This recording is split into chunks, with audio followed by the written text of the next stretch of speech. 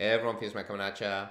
Over the past several months, several of you have asked me on Discord just generally about Chainsafe as an SDK and how that can be leveraged when it comes to building out play-to-earn games or Web3 games. So in this video, I just wanted to explain high level what Chainsafe is, how it correlates to the FusedVR APIs, because I see a lot of questions related to that. And then I'll just give you generally my take on the project, where it is, and where I would hope for it to go. The TLDR is that I think what they're doing is great, and if anyone from the Chainsafe team is watching, I'd be open to discussing any form of collaboration that you have in mind. At the end of the day, we're all working towards the same goals of really making gaming and Web3 much more interoperable, and that requires building out the right level of tooling and support necessary to make it as easy as possible to integrate all of these different technologies. With that out of the way, why don't I go ahead and switch into desktop view here, and we will talk a little bit more about that project. So quickly, when you Google Chainsafe, it's actually more of a company entity that is tackling a lot of really interesting projects in the space. And it's not just focused on the Unity and gaming side, although there is definitely a key portion of their kind of branding that is associated with gaming. But as you can see here, it's an R&D blockchain firm that has been working on quite a lot of different projects. And if we actually just kind of go over to their projects page, you can see a bunch of the different things that they've touched on through and kind of have gotten funding from various different entities to make this all happen. I mean, in particular, the fact that they've touched the Web3.js framework, I think is really, really important, as well as just kind of supporting a bunch of other different opportunities and research areas in various different domains, from chain bridges to a bunch of other stuff that you can just kind of peruse through here. I believe they have their own services as well. And so broadly, again, it's just an R&D approach to the kind of tooling aspect of blockchain.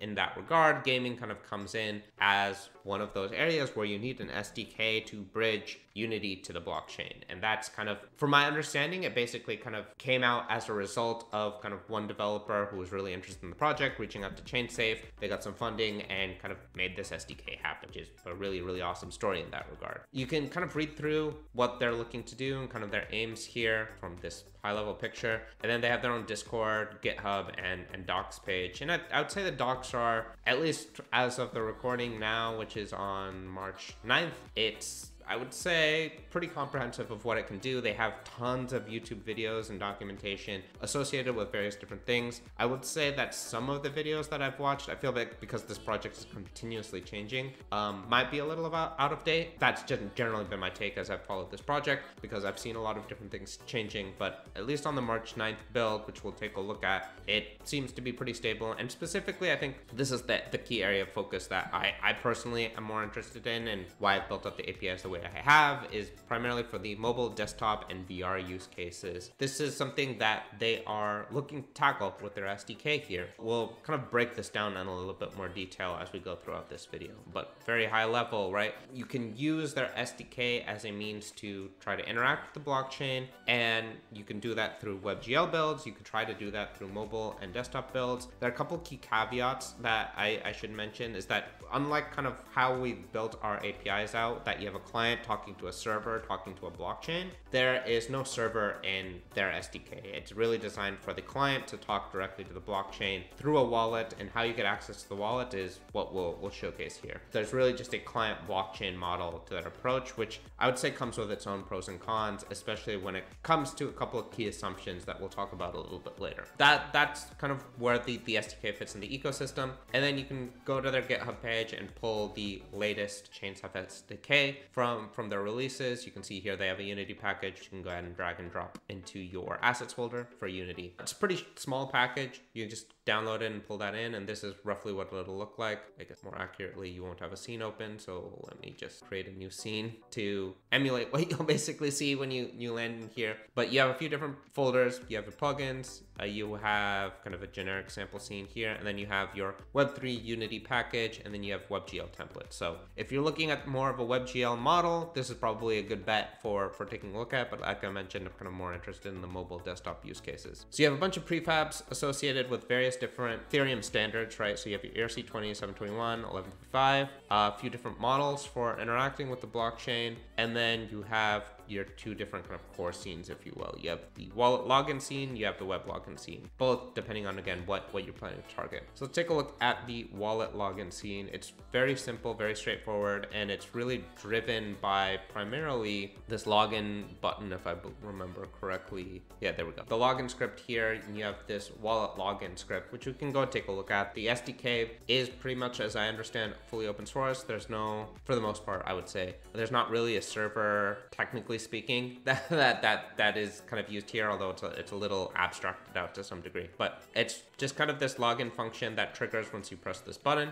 and you can choose whether or not to remember an address or not associated with that. The way it works is, in this case, you're going to be logging in by signing a message, and that message is going to be based on time. So that's how they're creating the message, is purely based on time and an expiration date. You'll then go ahead and call their Web3 wallet.sign message, and if we actually pull into the sign message, you'll see what's actually really going on behind the scene is, in this case, they're actually just going to be opening up a URL using application open URL. There are two different URLs depending on what device you're working on. So if you're on Android iOS, you're going to be getting a Metamask deep link associated with your Chainsafe wallet. And the reason it's a deep link is actually because behind the scenes, what they're going to be doing is using Wallet Connect to actually go ahead and bridge your app to the wallet, specifically Metamask in this case. And that will, again, behind the scenes, use Wallet Connect to set up the network interfaces that are necessary between your app and the wallet that's on device and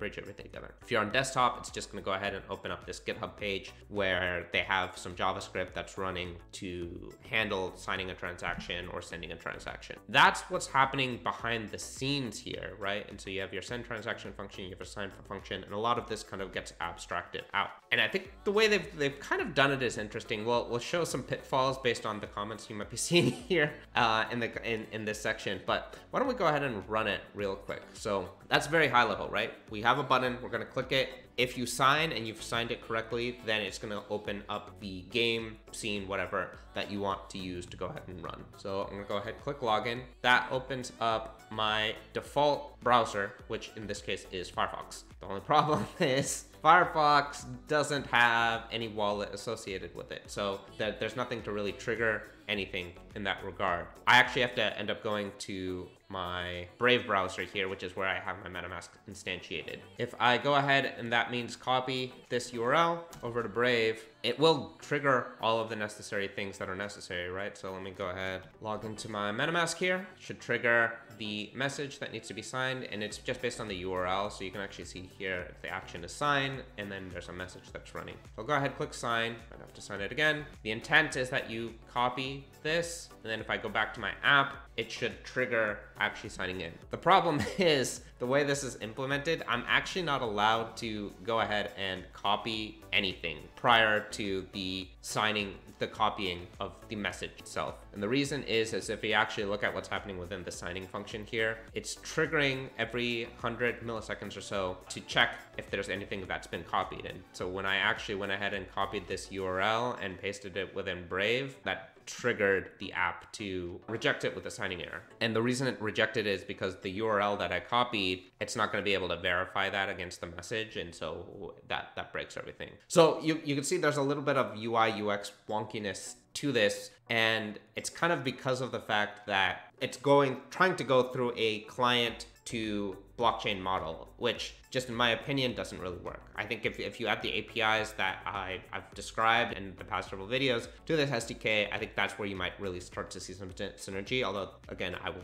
gladly admit there's some pitfalls to that model as well. The point being is you have client server, and so using the clipboard as kind of an innovative way, I will say, to pass messages between a browser and the SDK, but again, like I mentioned, showed here, comes with pitfalls. So the way, if we really want to test this out, right, is let me go back here, I'm gonna click login. You will see that we have the number associated here. So I'm just gonna go ahead and copy and paste that in, right? So this is 853106. right? Just making sure we don't hit copy or paste until it warrants us to. So I'm gonna go ahead now, click copy. That should then trigger within Unity to verify that we have done everything we need to successfully. And so that should then trigger if I had anything in my build settings, which I don't, but if I did have anything, we could then go ahead and transition into the login state. It's definitely wonky because of the assumption that everything has to happen within the client. And I think that just goes and speaks to not necessarily anything wrong with what Chainsafe is doing, just kind of the tools that are really needed to move this industry forward, because it is really hard to build out all of this infrastructure for play to earn games with a client, a server, a blockchain, and everything in between to prevent cheating of any kind, because there's a lot that you do as a game developer that adds more rewards to the ecosystem but might enable more people to cheat. If this was running through, say, WebGL, that's a slightly different model, right? Where you don't really have to worry about any of this copy pasting, you don't really have to worry about wallet connect, you just really simply would go ahead and have your Unity game run as a WebGL build, and that can kind of directly talk to Metamask. If you're going that model, might not necessarily be bad to take a look at this here. I think the intent with Chainsafe is fundamentally they're just looking to build out a generic SDK. In that regard, hopefully there are a lot of different models and methodology, right, that you could use to connect your games to the blockchain through this SDK, kind of really depending on what you're looking to build. Hopefully, I think what I've illustrated here shows you how powerful it can be, but also that we have a lot of work to do when it comes to UI UX. And so I think as a community, the more people we have building tools and building up this ecosystem is incredibly important, incredibly valuable, and something that we just need to continually iterate on for the next year, 2 years to really enable anyone and everyone to get into the space. Hopefully that helps kind of answer all of those 3 core pillars broadly. What are my thoughts, what Chainsafe is, and how I eventually hopefully see this working with the APIs. I think the APIs could fit quite nicely into this SDK. Again, I'll say if there's anyone from Chainsafe watching who wants to collaborate in some fashion, the door's open. I'll leave that here for now. Thanks so much for watching, and I'll catch you in the next one. This has been FusedVR, and I'm signing out.